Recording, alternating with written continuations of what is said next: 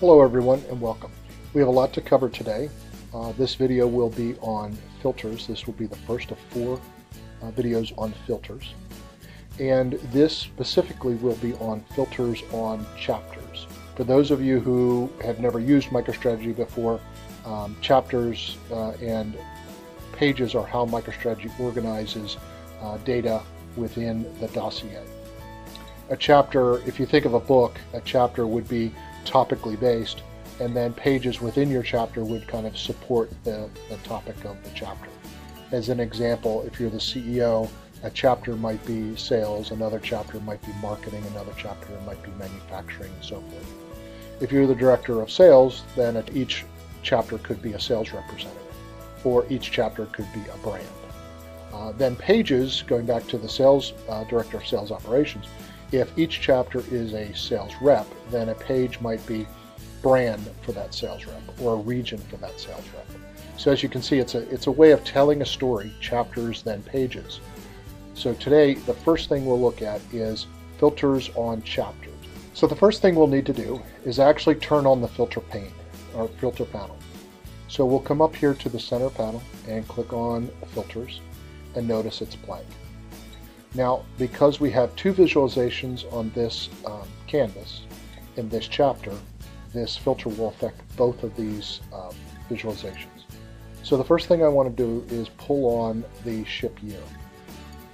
When I do that, notice that MicroStrategy will try and pick a filter type that suits the data. I actually don't like the slider bar, so I'm going to change this, and you just have to go to the ellipsis next to the filter, and I'm going to change this display style to checkboxes. Now this to me makes more sense. So if I were to go in here and unclick all, notice that all of my data on the right hand side goes away, and then if I click 2015, it comes back. So I'm going to go ahead and click all. So I'm going to show you some features of the filter.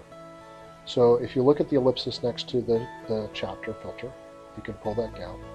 So you saw me drag an attribute onto my filter panel, and that's one way of creating it. Another is to use the ellipsis and then select my attribute from here to filter on. Add visualization filter, that's actually an advanced topic we won't get to today.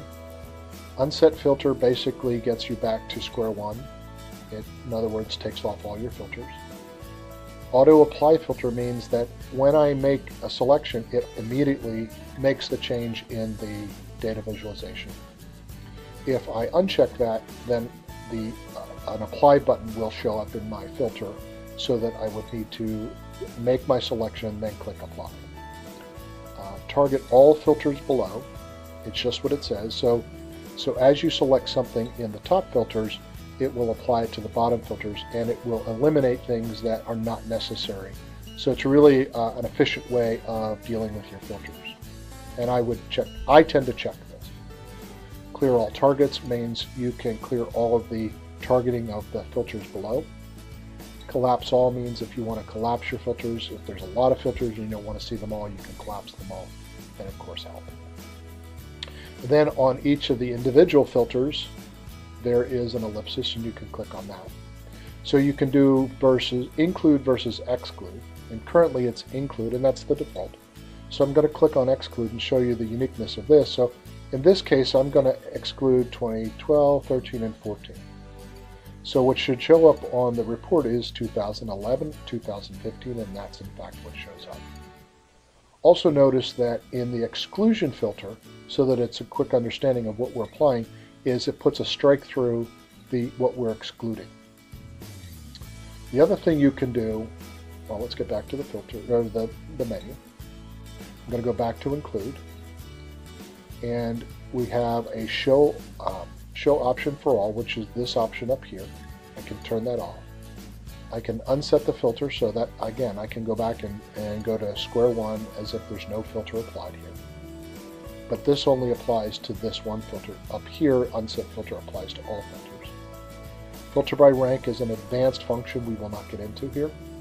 Display style, we've seen it already. This showed up as a slider. We changed it to checkbox.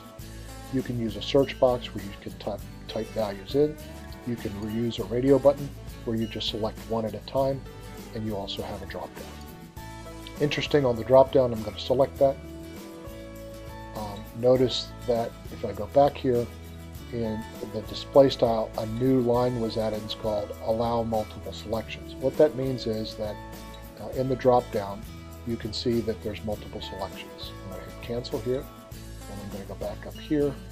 Don't allow multiple selections. When I do the drop down, I can only select one at a time. So that's one of the options with the display style. I'm going to go back to checkboxes though.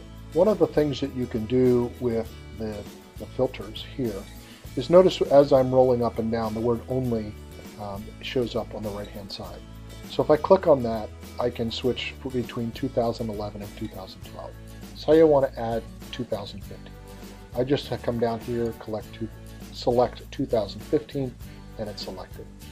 If I didn't have this, the way I would have to say I now want to select 2013, the way I would have to do this is unselect one and then reselect the other. So it's 2 clicks, and by using this only, I actually save some time. So the next thing I want to show you is I'm going to copy this visualization to a new page. So I come up to the ellipsis, left click, and go copy to new page. And now I'm on a new page. To see that, we're going to come over here and turn on the contents page. And notice that I have chapter 1, page 1 and 2. Page 1 had the 2 reports, page 2. Notice that 2013 is selected here. So if I go back to my filters, select 2012. So again, because we're in the same chapter, it doesn't matter what page I'm on, the chapter filter works there. The next thing I'm going to do is I'm actually going to make each chapter particular to a salesperson. So I'm going to add salesperson or person to my filter. And this first chapter is going to be for Anna. So I'm just going to select Anna. And up here in the chapter, I'm going to go rename and Anna. Now the other thing I want to do is I want to replicate this, and I'm going to go duplicate chapter. Now notice it created a chapter called Anna Copy. I'm going to change this. Well, the first thing I want to do is I'm going to go and create a chapter for Chuck. And now, although it says Anna, we're going to come down here and go rename.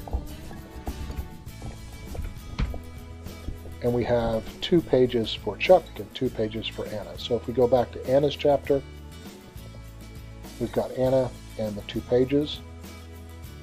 And if we go to Chuck's chapter, we've got Chuck's chapter and the 2 pages.